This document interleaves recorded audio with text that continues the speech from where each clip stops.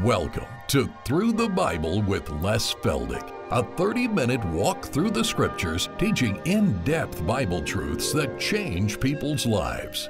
Now, here's your host, Les Feldick. Okay, good to have everybody with us again. We've got a good group for this session of taping, and we always like to let our television audience know that we put 4 of these programs together in one afternoon a month. And it's always so good to see people coming in from rather distant places, as well as here in Tulsa. But anyway, for those of you in our television audience, again, we just like to always explain we are just an informal Bible study. We have no axe to grind, and we're, as I've said so often, we're not trying to twist people's arms from one denomination into another. We have no formal organization behind us where we're just as simple as you can be. We have no PR people. We have no advertising format, and it's only by word of mouth that people are catching our program or as they're going through. You know, the best thing that ever happened so far as our program is concerned is that remote deal. Boy, people can just sit there and flip through their channels, and then they hit this one. And as I told the folks before we started, you know, I think the thing that gets their attention is the class, more than myself. And they see these people sitting out here in all these different colored clothes and everything, and I think that's what stops them. They think, hey, what is this? And then, of course, many times I think the Spirit directs them to keep on listening. So anyway, for those of you in television, we like you to know that we're not associated with any particular group. And we just try to get folk to get into the book and see what it really says as well as what it doesn't say. In other words, I pointed out in the class again last night some of these areas where we have just been programmed into thinking that it's got to be in here, and it isn't. And this is what we have to discern. What does the text really say, or what does it not say, and not just walk down some rose-petaled pathway blind to some of these things. Also, we like to have television folks know that all the past programs are available on videotape, audio if you want them, and now finally I can honestly say that books number 5 and 6 are ready and available. So if you already have the first 4, many of you have already got your name on the waiting list, you'll be getting yours. But for those of you who may not be aware that these programs have been transcribed, and that's all they are. These books are not authored per se. I didn't sit down and put the sentences together officially, but it's just simply a direct transcription, word for word. And the people that do the transcribing have been very meticulous in doing that. And as most of the folk of you who have read these books, it's just about like closing your eyes and you can hear me say it. And that's the way we want to keep it. But anyway, the first 6 videotapes, which means that's the first, 72 programs, will now be available in print.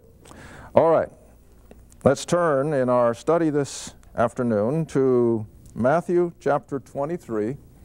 And I certainly haven't been teaching the Gospels verse by verse, but we've just more or less been taking an overview, pointing out that in Christ's earthly ministry, there is nothing of the church. There's no church language in here.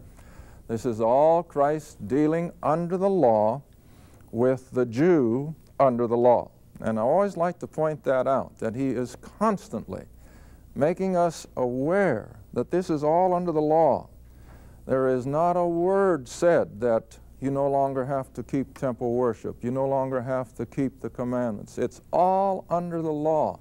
And just for example, when he healed the lepers, what did he tell them to do? Go present yourself where? To the priests, because that's what the law demanded, that if they had been healed of leprosy, they had to present themselves to the priest, and the priest would give them permission, of course, to come back into society. When the young rich ruler approached Jesus, and he said, what must I do to inherit eternal life? What was Jesus' answer? Keep the commandments, see? It was all under law. And even when we get into the early chapters of Acts, where are the 12 apostles still meeting for prayer and what have you? At the temple. No one has told them they're not under the law. And the law was still in force, and so never lose sight of that. I just shared with a class here in the studio before we began televising. I had a call from a gentleman in Iowa just this morning. And he said, you know, I never really got much out of my Bible. And he said, I think it's because I never saw that what was written and spoken to the Jew is primarily for the Jew. And what has been written and spoken to us Gentiles is primarily for us. And what a difference that makes. Well, now here again, in chapter 23 of Matthew, the language is so explicit, there's no argument. And verse 37, Jesus is speaking, of course, in the area of the temple. The previous two chapters, he's addressing the Pharisees and the Sadducees and the Herodians.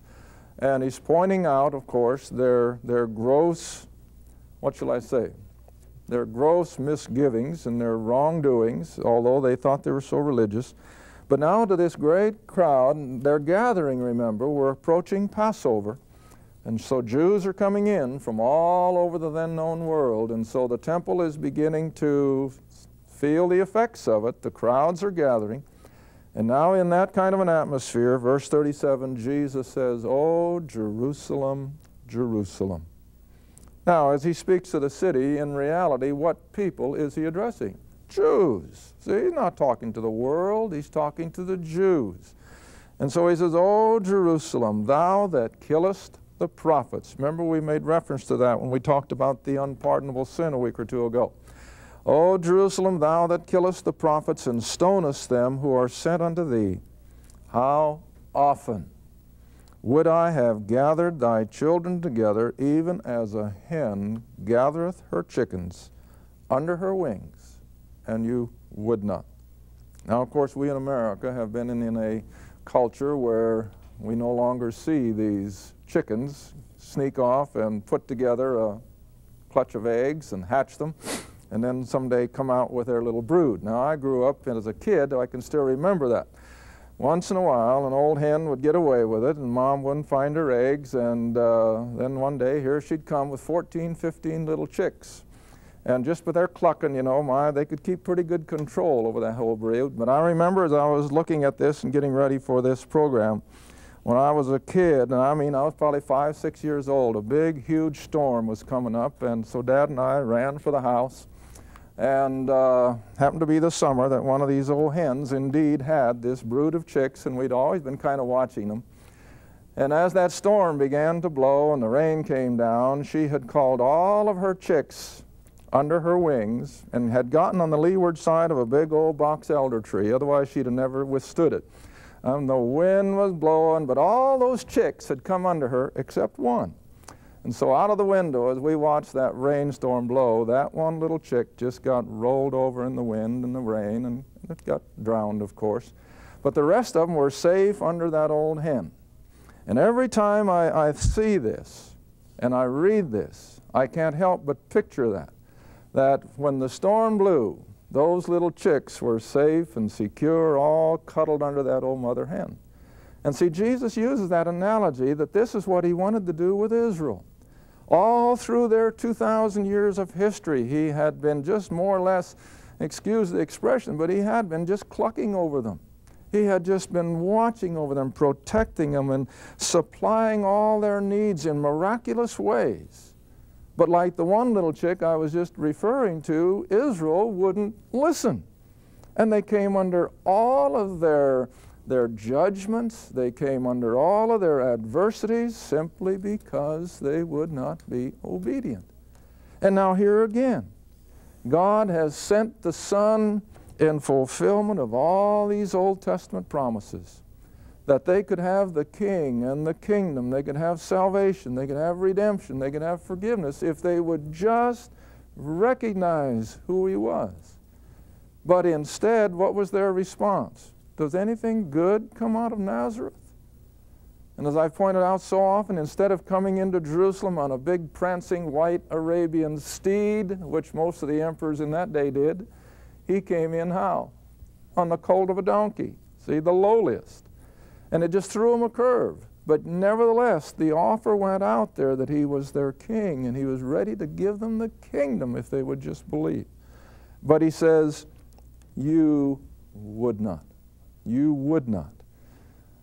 Now, I've said in my classes over the years, and I'll probably say it more than once in the future, there is one aspect of all of this I know that is hard to comprehend, and that is that God in His sovereignty is in control of everything, everything, and yet He never takes away the free will of men and nations. Now, those two concepts are hard to bring together, but yet it's so true. And the best way I can explain it in my own mind is that before He ever created anything, the Godhead, and we're going to look at a verse that shows this, the Godhead could look down through the eons of time and knew exactly what every person in every nation would do. Now that's called foreknowledge.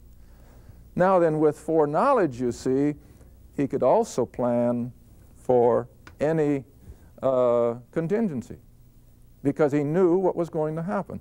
And yet He never took away the free will of mankind. Now, same way with Israel. Israel had absolute freedom to accept Him and have the king and the kingdom, but they also had the free will to what? To reject it. And this is what they're doing. And it doesn't throw God a curve, because He knows what they're going to do. Let me show you the verse I just had in mind, Acts. That'd be in Acts chapter 2. An amazing verse. And I guess I didn't get the impact of it until just maybe a year or two ago. And I'm sure that's the way a lot of Scripture is to a lot of us.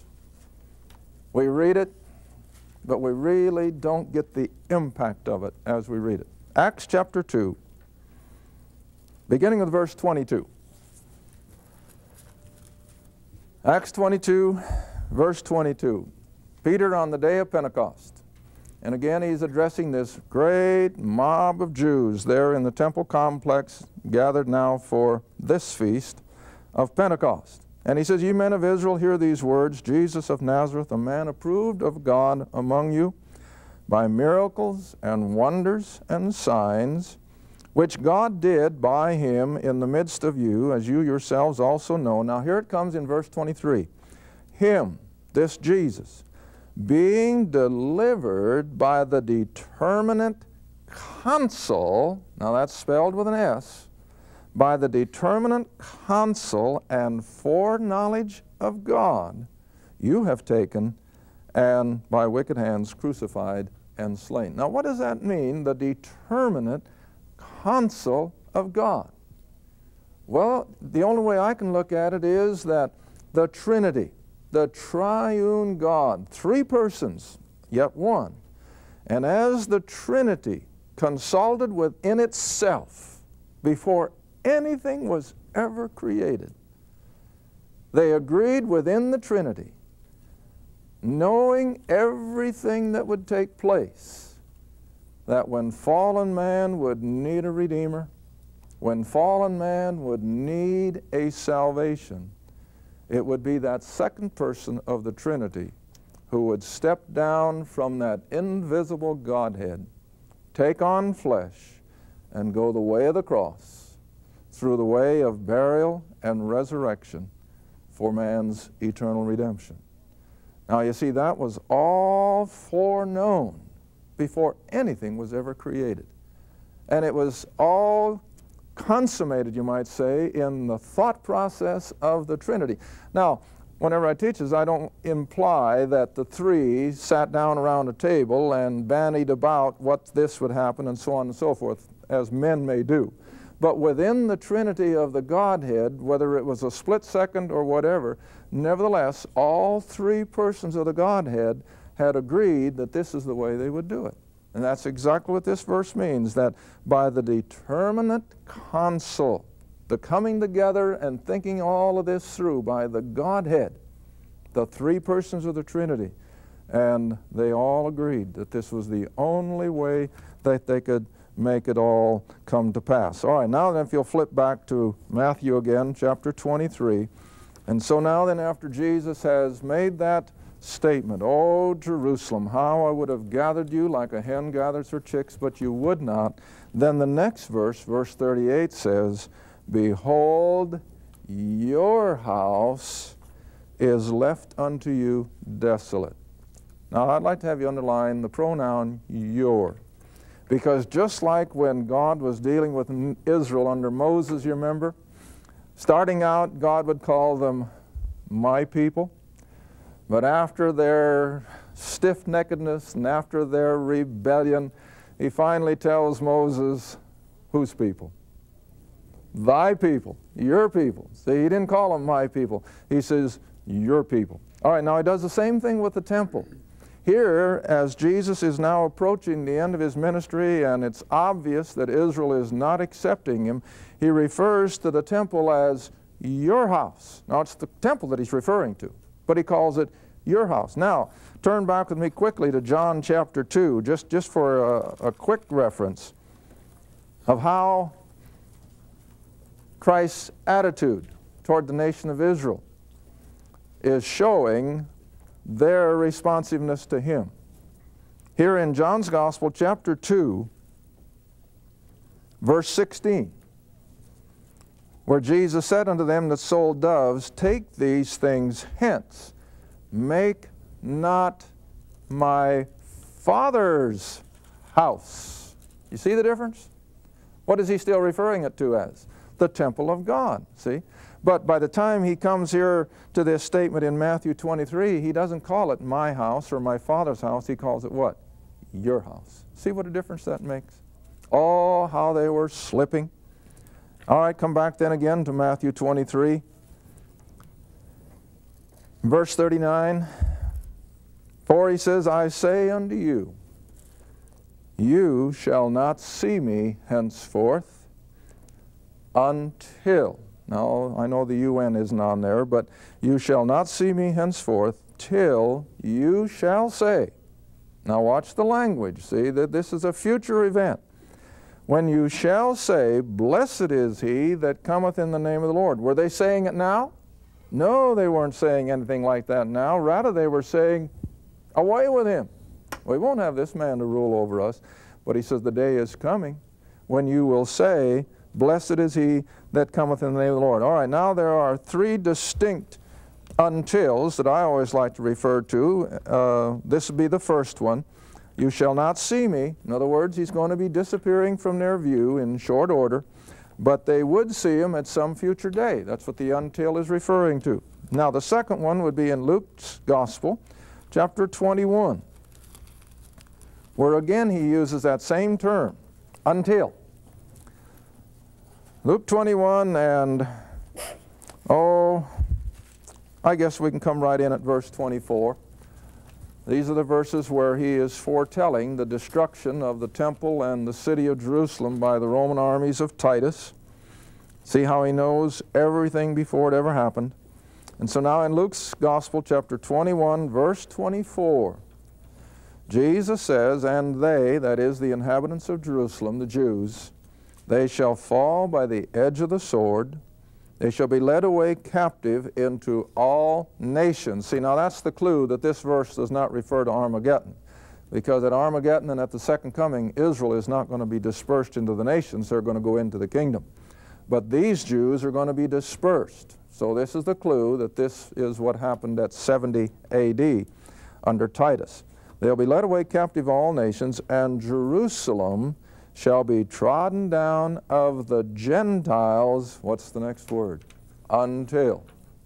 Now that word until means that there's going to be a time factor, and that at a certain period of time in the future, then the next event will come on the scene, all right? So Jerusalem will be trodden down of the Gentiles until the times of the Gentiles are fulfilled, and then they will no longer cover Jerusalem with their heavy military equipment and with the boots of their soldiers and so forth. So there's coming a time when Jerusalem would be delivered from that overlordship of their Gentile captors. Now the third one that I always like to refer to, of course, is Romans chapter 11. And in an earlier broadcast, a long time ago, we put all this on the board.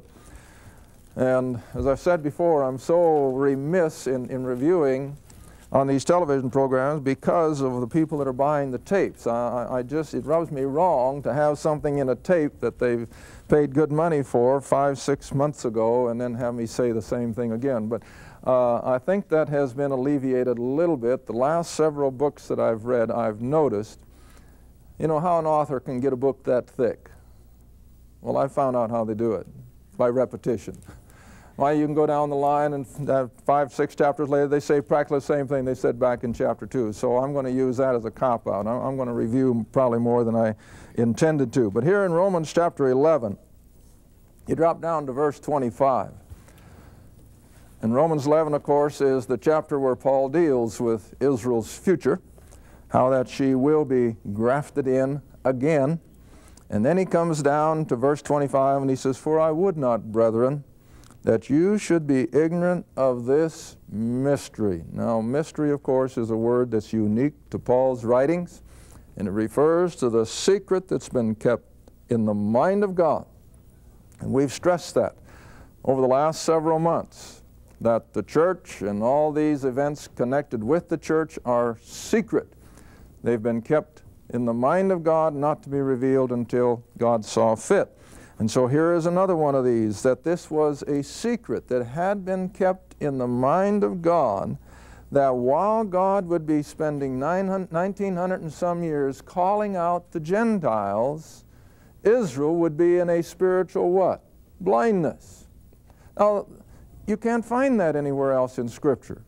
Now, Isaiah definitely said that their table would be made a snare, and that they would be blind and having ears they would not hear, but it was not associated with a period of time that God would be turning to the Gentile. But here it is.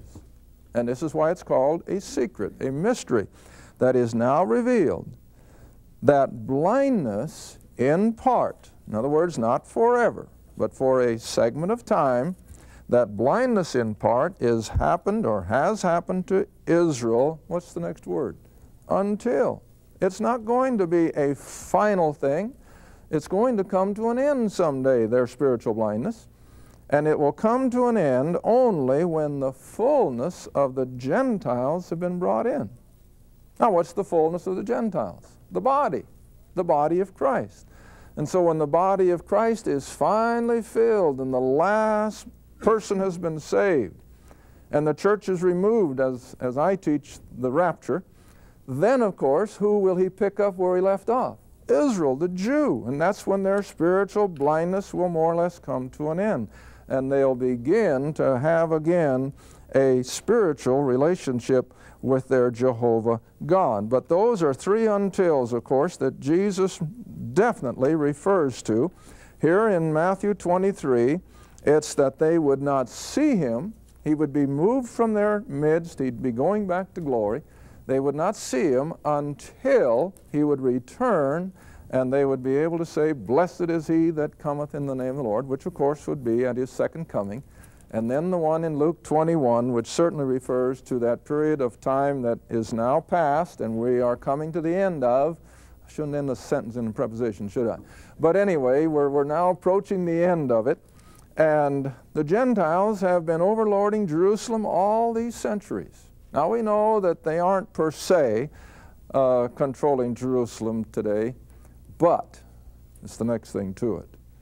They still pretty much call the shots. The Gentile powers have still got the little nation of Israel pretty much under their thumb.